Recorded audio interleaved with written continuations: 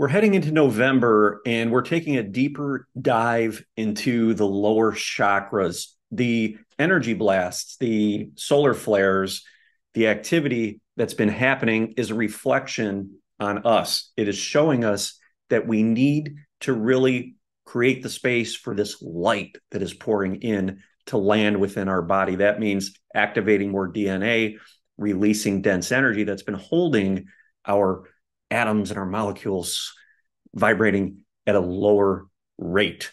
That keeps our frequency low, and that basically keeps us experiencing life as solely being identified as the human being. November is going to be a time for us to really start to expand that, to tap back into your multidimensional energy, to your multidimensional self, your higher self, your guides, and start to free up that energy from the lower chakras, get it up into the heart space, up through your central channel, so that you can really start to light up your divine nature. We're seeing a lot of collective chaos right now. And again, that goes back to being the reflection of the stuck energy. The energy that the planet's been holding is being released. Doesn't feel very good during the month of November. You may come up with bouts of anxiety and fear, and those types of emotions, they're going to surface, but know that that is because of the light that is present, the light that is coming in.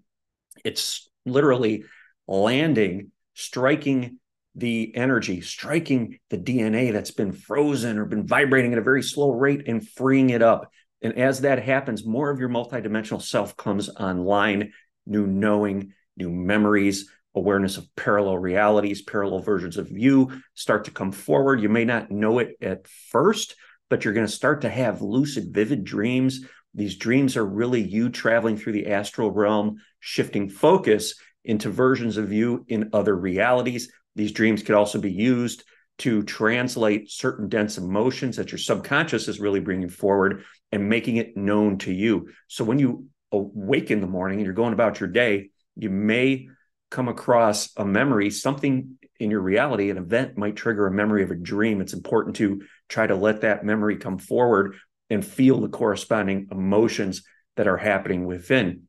The solar energy, my Pleiadian guide showed me just this morning, craft almost turned and angled and creating a mirror, almost like reflecting this energy back onto the planet in a very intense way. We're going through the cycle of deep, deep shadow healing and clearing, again, reflected in the collective. Now, it's important to not let what's happening in the collective draw your energy. When you start to focus into that and you start to identify with the emotions and the feelings that are coming up within you, and you become those, you lower your vibration, you start to feel heavier, identify more as human, and that separates you from your multidimensional self. So she relayed the message to me. I'm relaying it to you that it's important to create the space and observe what's happening and feel everything that is coming up within.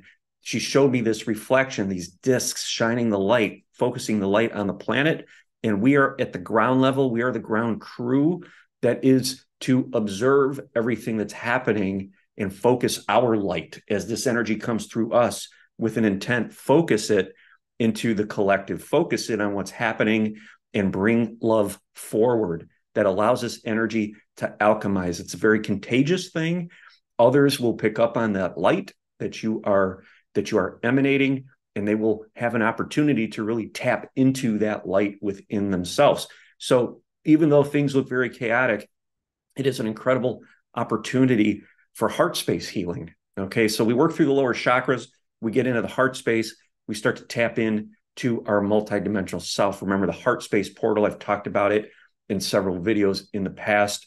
We want to honor that. We want to get into that. If you haven't downloaded my heart chakra meditation, make sure you do so and sit with that if you can daily, if not at a minimum a few times a week. Focus into the heart space, allow that energetic field to expand, because as that multidimensional energy comes through your heart space, it lights up the right part of your brain, that creative force, okay? And it creates circuitry. It like fires it up and creates circuitry between the right brain and the left brain. And if you've been egocentric or ego-minded for most of your life, that left brain analytical piece has really been running the show. We light up the right side, connect with the heart, light up the right side, and it starts to create new neural connections between the two hemispheres of the brain. And you start operating from a new perspective. You start operating from your higher self. That's what we call soul integration and embodiment. We're going through, we're gathering all these fragments of our soul, of our energy. It's been fragmented like a light through a prism, right? As we land into this density, we're gathering all of those aspects up. We're bringing it into coherence within our body.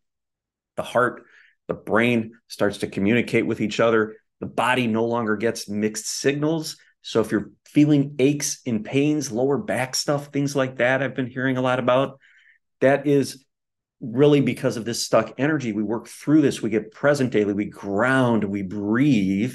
We release this stuck energy, gets up, gets alchemized by the heart space, more clarity up into the brain. The circuitry gets built.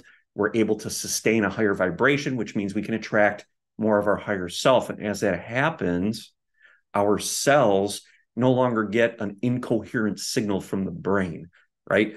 Because the signal, when you're operating from your ego, comes from a perspective of limiting beliefs, and that limits your ability to heal. And the cells don't get a coherent signal. Your immune system, your nervous system, doesn't know how to function. It's constantly in a state of fight or flight. When we can get heart-centered and allow that energy through and build that circuitry in the brain, we get coherent. And now our cells start to get coherent signals from the brain. And the signals are of a higher frequency. They remember how to work. This innate healing that they've had within them, this power has been forgotten. They've been detached from it, our cells, kind of running around, not knowing where to go. We reestablish coherence, energy flow, high frequency energy flow, and all of a sudden the cells start to work in harmony together. They remember that they have the ability to be efficient, to take in nutrients, to eliminate waste, and to repair and regenerate. So it's a very powerful opportunity. We think a lot of times that we have to be this high, excited state all the time. But realistically, when we're down and we're in the darkness and we're sitting with that and we're honoring that and bringing light to that, bringing these aspects, trauma, and versions of us back in, that's when the magic happens, the power happens. We reconnect with our power and our light gets in under that and starts to push all that stuff up. That's why we experience these triggers and these heavy emotions. It comes up into our awareness. We get in under that. We get into the heart space and we breathe with that and we honor that. It starts to lessen. It starts to lighten. We become more coherent, and the cells, the signal that they get from the brain, the nervous system, the immune system, all starts to work in harmony and in coherence. So let's take this month of November to really dive in and honor the shadows as they come forward, love into them, know that you're building strength, you're building coherence, and you're anchoring, you're embodying your higher self.